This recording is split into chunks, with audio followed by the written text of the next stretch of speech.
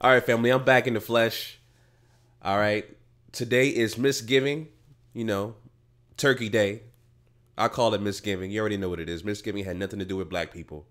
So, but that's not the reason why I celebrate Misgiving. It's just a damn holiday where you eat food, but it's not because of that. You know what I'm saying? Because Thanksgiving had nothing to do with black people whatsoever. Just do your history on that. I've done videos about Misgiving before and stuff like that. But anyway, that's besides the point, man. This is about Clockwork Orange being the pathological liar that he is, being the face of white supremacy that he is, being the poster child for white identity extremists. Continues to make media headlines, continues to go on Twitter rants. I mean, this dude starts more Twitter beef than rappers, like I said before, man. This dude is just in his 70s on Twitter like crazy. I mean, goodness gracious. How do you do that? Dude is on Twitter more than me. It's crazy. And you're the so-called president of the United States that possibly will be impeached. But again, we live in a system of racism, white supremacy. So once you replace one white supremacist, another will step in and take over until we replace this broken system of injustice with a system of justice, point blank and simple. You already know what it is. But, Clockwork Orange had a Twitter rant last night. Continues to bring up LaVar Ball's name. Again, how do you take this guy seriously? You can't. You can't trust anything he says or does. He's a pathological liar. That's what he is. Number 45, Clockwork Orange is a pathological liar. You know what I'm saying? So I'm going to point out this article I saw from, or this tweet I saw from Judd Legume, who quotes a local Chinese official out in China about theft in China and stuff like that. I'm going to point this article. Let me switch my screen so you guys can see what I'm looking at. So it says here, President Trump was suggested that he save 3 American college basketball players who had been detained in China for shoplifting from prison terms as long as a decade. But experts say that players for the UCLA team were accused of stealing sunglasses from a Louis Vuitton store in Hangzhou, China. Probably would have been released even if Trump had not raised the case with President Jinping during the visit this month to Beijing. Shoplifting is considered a relatively minor crime in China, and foreigners convicted of minor crimes are often deported rather than given prison sentences. Quote, "It's nonsense," Fu Hoiling, a law professor at the University of Hong Kong, said of Mr. Trump's assertion that his intervention was solely responsible for athletes' release. "I would be surprised if they were even prosecuted."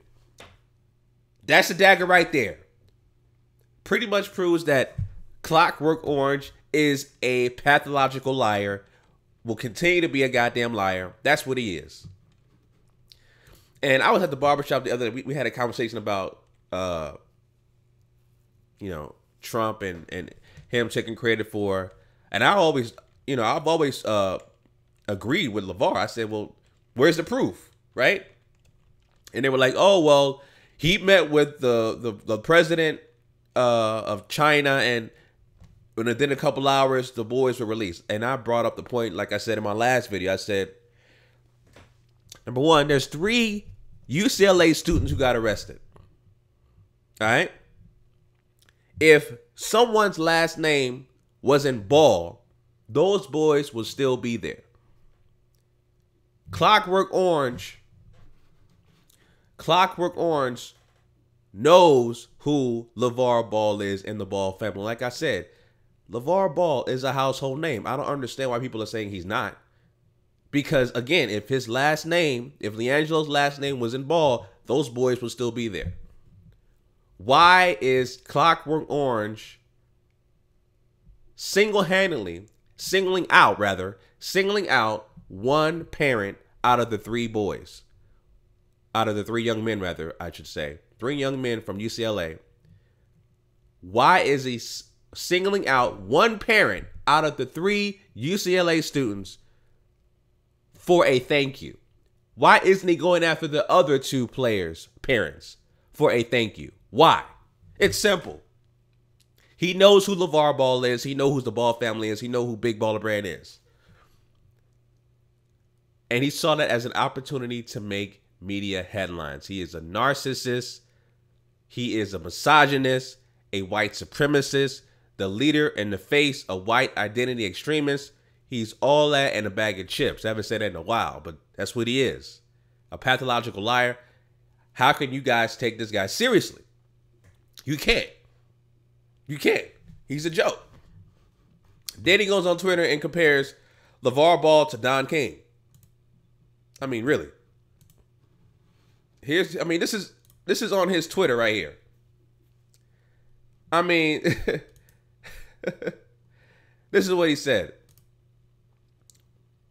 It wasn't the White House. It wasn't the State Department. It wasn't Father LaVar's so-called people on the ground in China that got his son out of long-term prison sentence. It was me. Too bad. LaVar should support man's version of Don King, but without the hair. Just think. I mean, really. Really. He goes on again. LaVar, you could have spent the next 5 to 10 years during Thanksgiving with your son in China, but no NBA contract to support you. But remember, LaVar, shoplifting is not a little thing. It's a really big thing, especially in China. Ungrateful fool. Another pathological liar statement. A Chinese lawyer just said, quote, and I read it again, it's nonsense.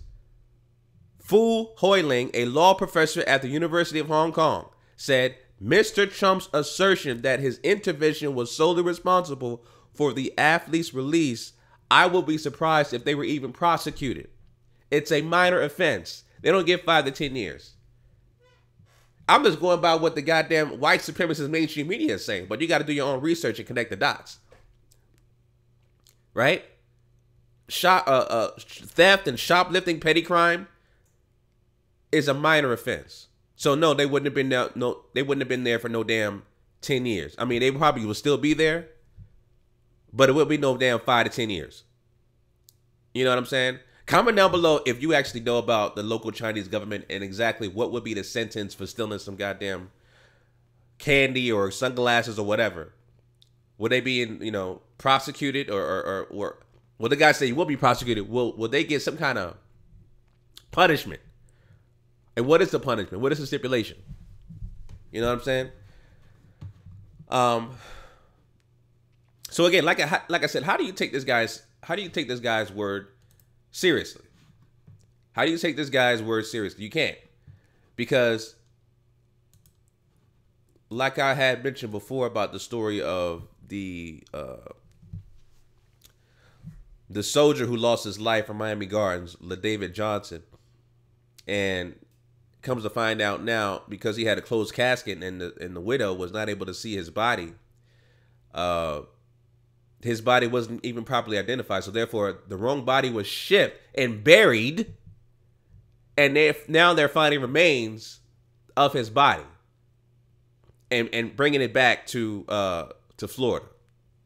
And Clockwork Orange, again, like I said before in my last video when I talk about Clockwork Orange disrespected LaDavid Johnson's family and Frederica Wilson, talking about LaDavid knew what he signed up for, and I believe he said that.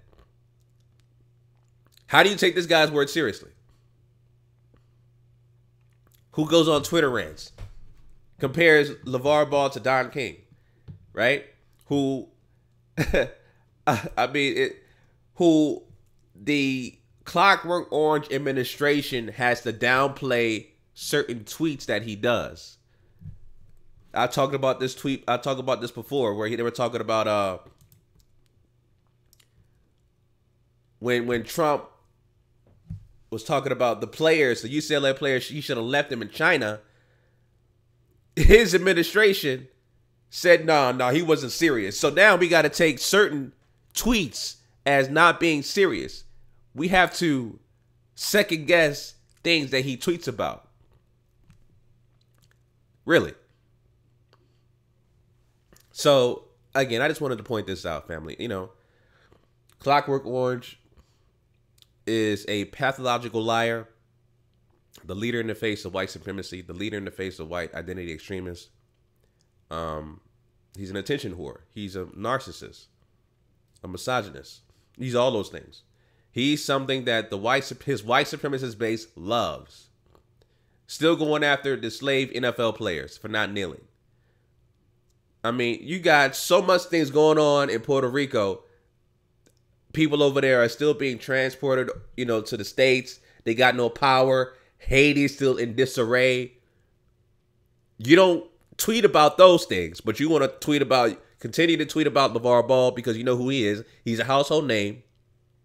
And you want him to continue to make headlines. Meanwhile, LaVar Ball's advertising dollars went up over $13 million in the past 7 days because you continue to have Twitter beef with LaVar Ball. So, yeah, I'm glad he didn't say thank you. I don't know why some of these dudes are coming out saying, well, LaVar needs to say thank you. No, he does not. You don't know what he did. No, thank you. Straight up. No, thank you. You know what I'm saying? So, I mean, you know, it is what it is, man. It is what it is. A 70-plus-year-old guy on Twitter doing Twitter beefs. You know, that is the leader of white supremacy. That is the face of white identity extremists, Clockwork Orange, a.k.a. Donald Trump. You already know what it is, man. Anyway, family, those are my thoughts on that. Leave your comments down below in the comment section. Yeah, today is Thanksgiving, so enjoy time with your family. Enjoy time this weekend and all that good stuff, all right? So until next time, Chauncey, a.k.a. the Black Separatist, signing out. Peace.